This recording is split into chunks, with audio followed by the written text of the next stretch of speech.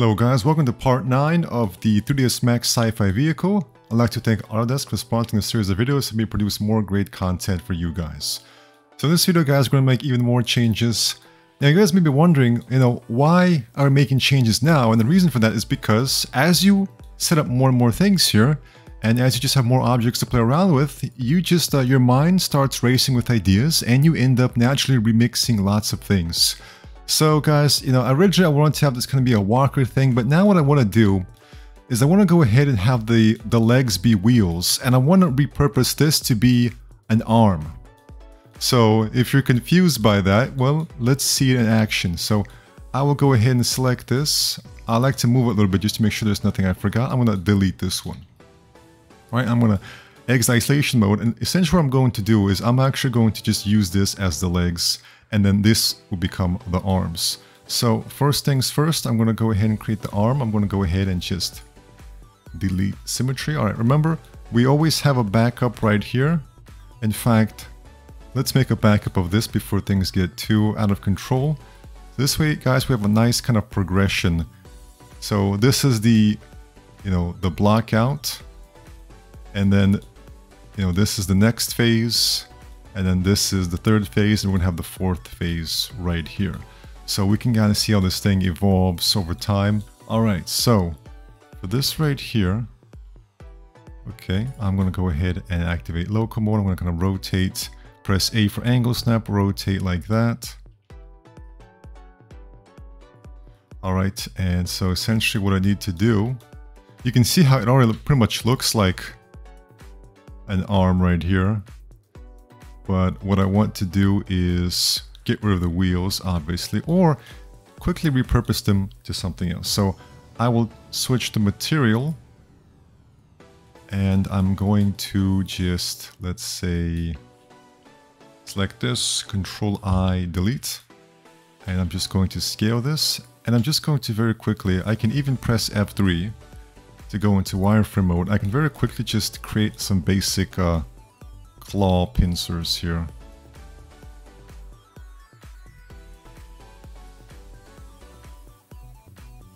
And just delete this. Alright, so pretty much got this right here. I may want to remove a few extra vertices. Alright, and I'm going to just quickly connect this to set up some good topology here. And cut here like so. Press F3 again. And so as you can see guys, I've got that. Now I'm just going to shell this. Let's go in the opposite direction, or we can just move that. All right. And maybe to spice things up, what I can do is have another symmetry, this time on the Z-axis, and just kind of maybe like a double finger setup, who knows. All right. So now what I'm going to do is simply hold Shift to instance this out. Let's create two instances. Let's select this and press Alt-A and select that object. Make sure we're using the positions and the orientations and the scales as well. All right, and then we can just quickly delete the wheel and replace the wheel with that. So that's the nice thing about using pretty much taking this wheel like you saw me do and just kind of replace it with something else. It's using all the same, gizmos, transform, rotation, and scale. So all we need to do is just press Alt-A, and it's right there. Delete that. All right, guys, as you can see, this now looks more like a hand. I'm going to do something, so I'm going to go ahead and let's see. Probably I'll delete that. Probably I'll delete this, and maybe move this right here. Let me go ahead and link that. Maybe kind of have something more like this. But I'm going to go ahead and fill this in. So I would just go into by angle, select that, and detach as clone. Kind of move that down a little bit. Actually, I'll just select the border, and I will just extrude that down and flip the faces and symmetry on that as well. Make that transparent. All right, and actually what I want to do is to create a little bit of room for this, so I will insert a loop, let's say right there, and I will, let's see, insert loop there and just kind of delete that. and just kind of bridge that. So I've bridged that, and actually I'm gonna delete this. I'm gonna go into border level and Alt-P to cap that. So you can see I'm creating a little bit of room for this as well. All right. As for this right here, I'm wondering if I want to do the same thing for that as well. You can see it's linked here, so I'm going to unlink that. All right, guys. So I've created this. I've converted the leg into an arm, and you know there may have to be further things we need to do to make it match up a little bit better.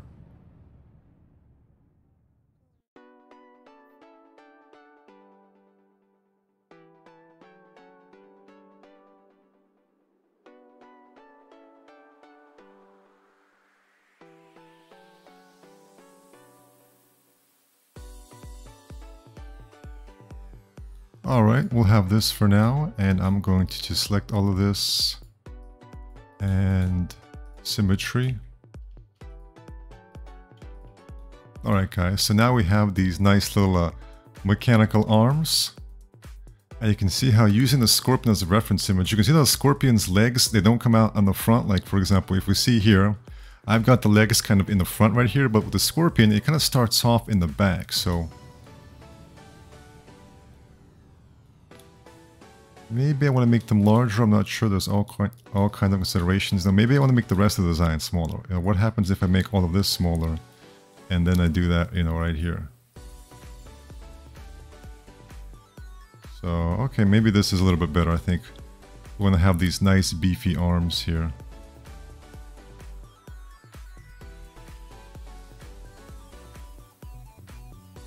Alright, so now what I'm going to do is experiment with moving this backwards and forwards, seeing which one I like more. Yeah, probably some around here. Alright, now let's go ahead and I'm going to use these as the legs. So let me just see if all that works. Okay, now I'm going to go ahead and just copy that. And so we're going to have this scaled down.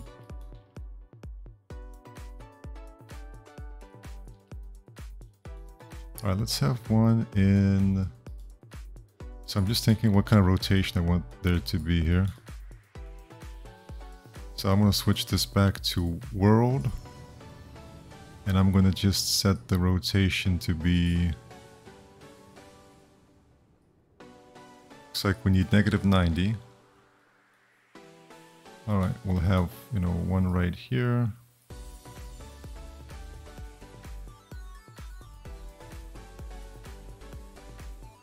And now I'm going to just Control V to copy this.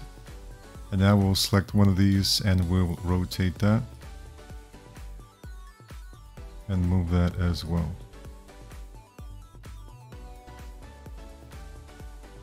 Alright, so now we gotta do a little bit of something here to make sure that it does not interfere with the arms. So I'm thinking, what if we just have like a 3-wheel design? Let me just Shift A or Alt A on that. So I'm just gonna go ahead and Alt A, but I'm gonna turn off everything except for just the X position. So that way the wheels are still, and I did turn off scale as well. So this way the wheels are still in the same in terms of the Z axis, but it's just been centered right here. Alright guys, as you can see, we now have kind of a wheel there, but it's not interfering. Let's see if I do want it to be larger here or not. Okay, and let me also symmetrify this as well.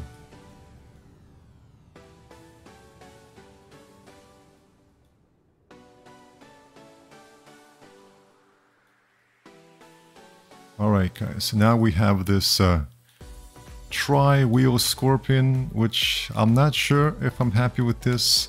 I may want to just set up 4 wheels. Alright guys, I'm thinking the top here is also looking a little bit too basic, so I'm just thinking about what I can add here. Now what if we just experiment by adding maybe a sphere on there? We can turn on auto grid. I will change to a yellow material, Alt A, You know, what if we kind of have this? What if we scale it? You know, will that make it look better?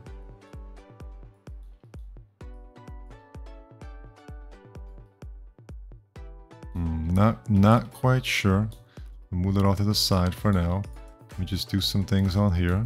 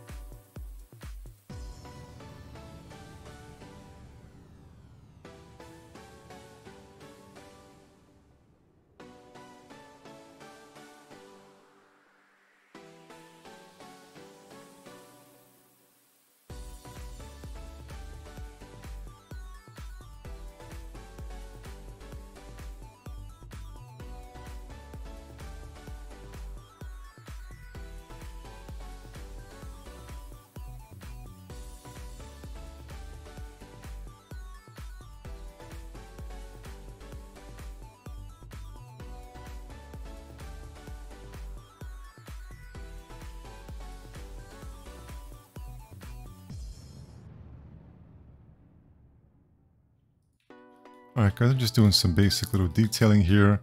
For example, I'm going to cut across here. So now what I would do is I'll hold down Shift to select this. I'm going to bevel with a value of 0 and I'm going to planar on the Z-axis.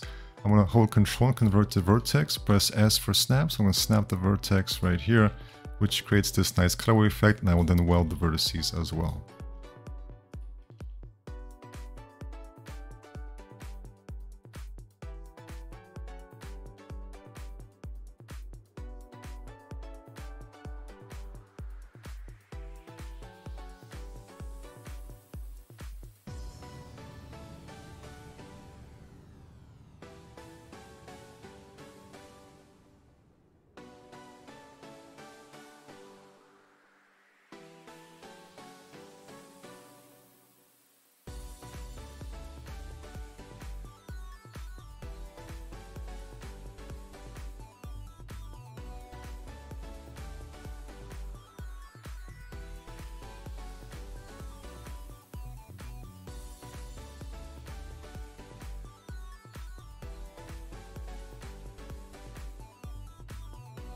Alright guys, as you can see, we've made some really nice changes. You can see the evolution of this model right here. In fact, let's have it go from left to right. So this will be number 1, and then this will be number 2, and this will be number 3. And you can really see, guys, that once you put your initial objects there,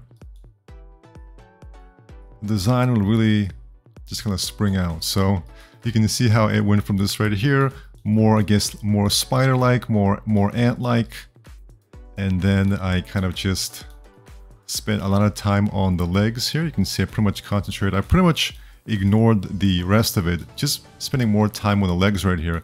And as I got more design and detail on the legs, I was able to take what I've learned, what I've developed here. I essentially used these legs as a design template, right? Worked out the things here.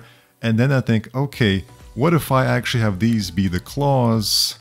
And then, you know, this right here will become the legs right here. So now we've got this design right here.